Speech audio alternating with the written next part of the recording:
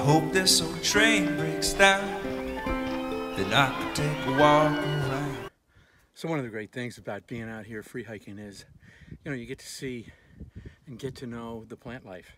The wildlife for sure, but the plant life also. So like this here, right here, a lot of people would say, "Hey, Bill, what is that?" And what this is a non-smelling mint tree. This has leaves, and at first glance you're going to say, "Hey, that looks like a mint leaf."